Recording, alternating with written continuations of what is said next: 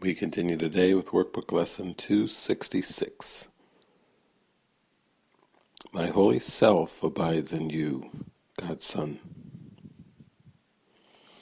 Father, you gave me all your sons to be my saviors and my counselors in sight, the bearers of your holy voice to me. In them are you reflected, and in them does Christ look back upon me from myself. Let not your Son forget your holy name.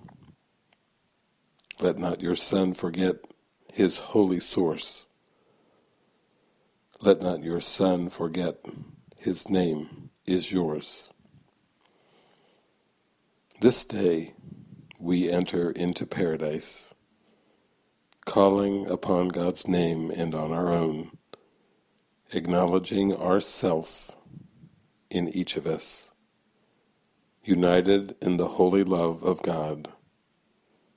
How many Saviors God has given us! How can we lose the way to Him when He has filled the world with those who point to Him and given us the sight to look on them? Amen.